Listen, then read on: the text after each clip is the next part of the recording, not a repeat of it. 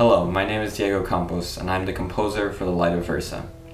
Over the past few years, I've scored the original Cyber Attack short film, which the Vinings created, and the Seek First film. So naturally, a feature-length film was quite a task.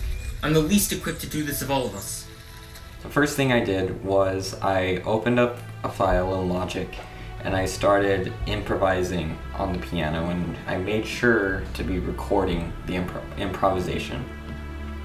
And then after that, I listened to the improvisation and I tweaked a few things and I, let it sit.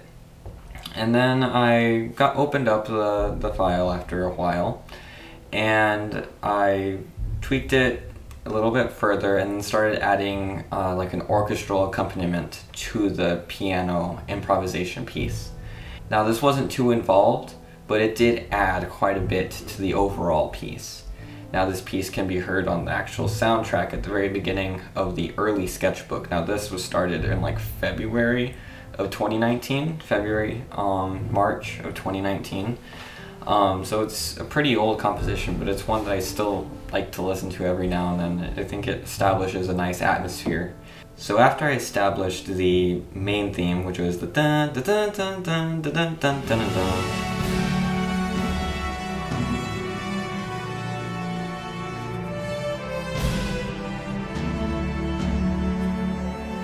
I also was able to put together the cadence theme. Now, a cadence theme is the one that goes.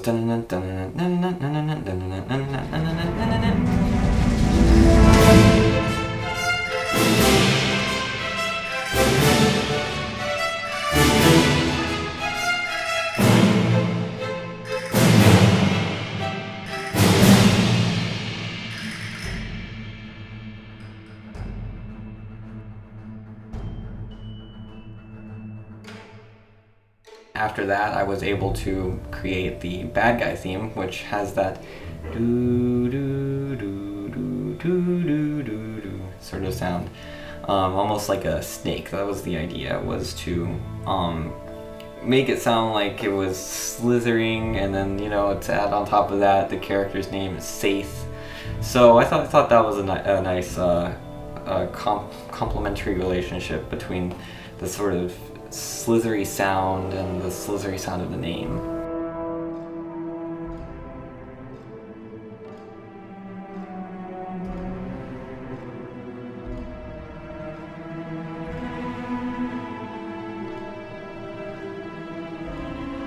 And this was also originally in the early draft, the early sketchbook. And so after that, I just started writing the score, and I did write it mostly, and that's what you hear on the early sketchbook. That's the entirety of what I had come up with, the main plot points, introduction of good guy, introduction of bad guy, introduction of the Silverian people, training, and then you have all of that stuff, like the finale as well. And so a few months went by and I let it sort of collect dust. I let my mind diverge from the whole thing. And then I came back to it and I decided that I could do a lot better, technically. I could compose it technically better. And so what I did was I took all of those, I distilled the themes from them, and I created a terrible soundtrack. I created a terrible introduction and all that stuff. It was bad. And so I again let myself get separate from it, and then I finally thought, the premiere is 6 months away. I need to get started on the final version of everything. So, with the luxury of time on my side, I began writing the opening credits. And the opening credits let me explore things that I did not even know were possible in musical composition.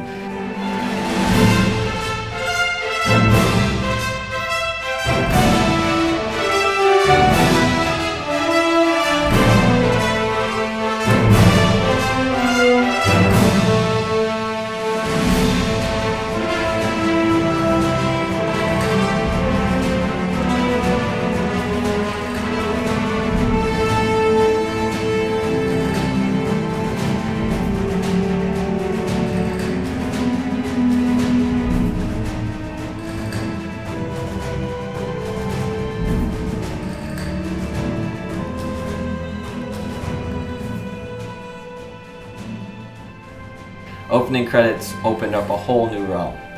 And so, with this sort of newfound hope in mind, and this newfound sort of love that like was sparked from this piece I had composed, I finally caved and went all in, and I just started writing. And I didn't stop writing until March of 2021. The last second I was in there making tweaks and changes. Another interesting thing about this score is that we were actually able to get a choir to perform verses for the Silverian Place music. The one that goes, Populus. I'm terrible at singing, sorry.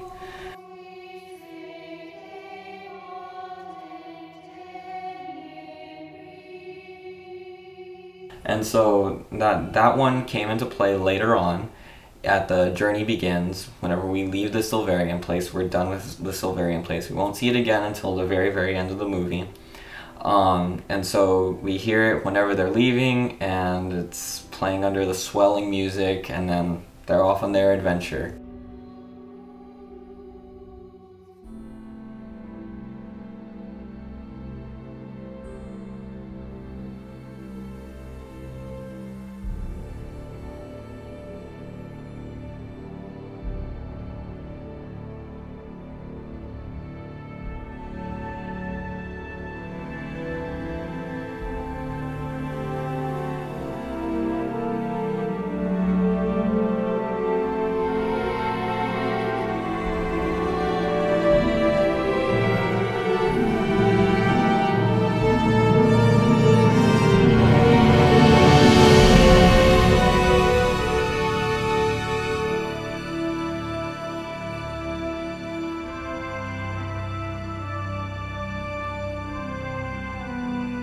It's extraordinary that we were able to do this at my home parish of St. Mary of the Apostles here in Dublin, Texas.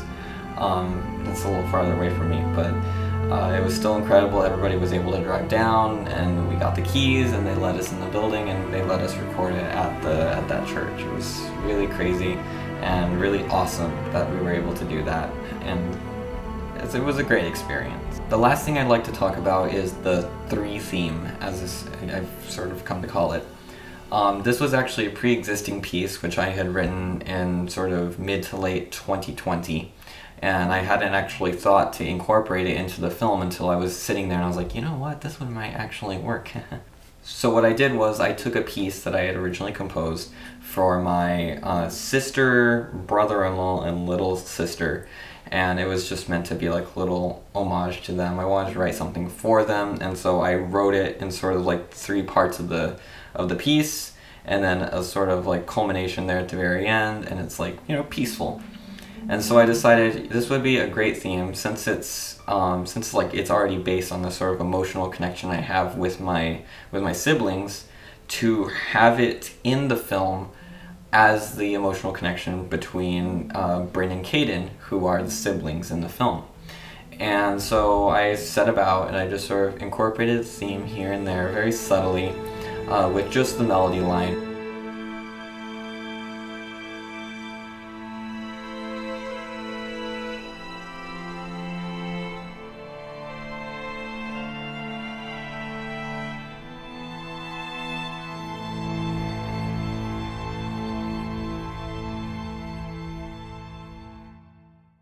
And then at the very end of the film, it culminates in the entire piece of 3.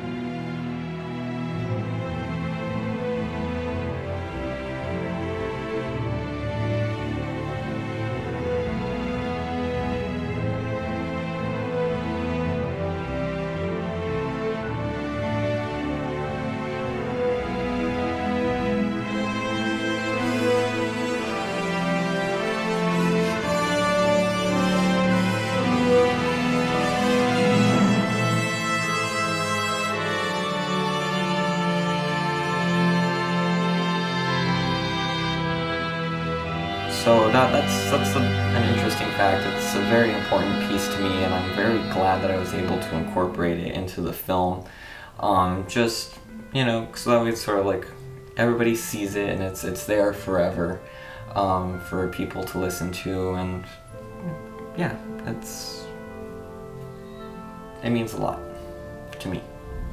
Thank you for watching. I hope you enjoyed this small sort of behind the scenes about the Light of Virsa score. If you want, you can buy a Light of Virsa soundtrack deluxe edition from my website or my Bandcamp, and thank you very much.